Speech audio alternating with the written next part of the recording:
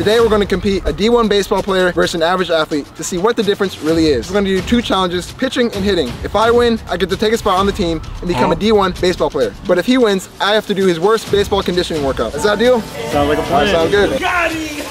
Now, let's introduce our athletes. Hey, my name is Ryson Hammer, and I play baseball here at Dallas Baptist University.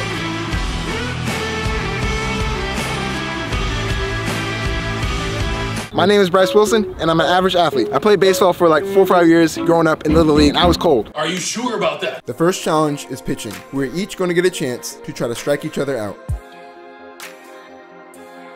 Ball!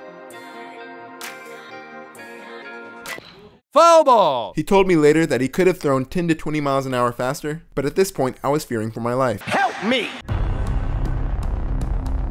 Do right! Ball!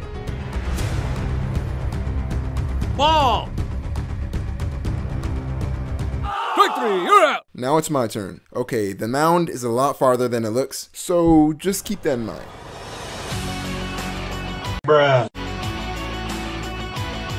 Come on now, dog.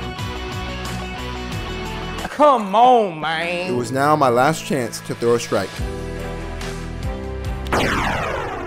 The next challenge is hitting. We will get 5 attempts. If you hit it in the outfield in the air, it's 3 points. Infield in the air, it's 2 points. On the ground, it's 1 point.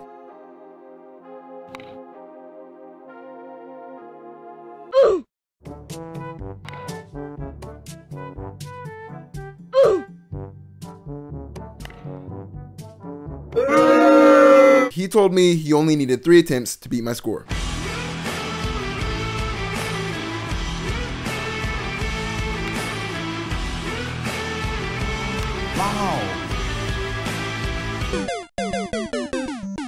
Okay, I lost both challenges, so I'm gonna do a college workout of his choice. From home plate to foul pole to back to home plate. One time, or how many times do you? Just one time, yeah. One time. You'll be gassed. That's it. Okay.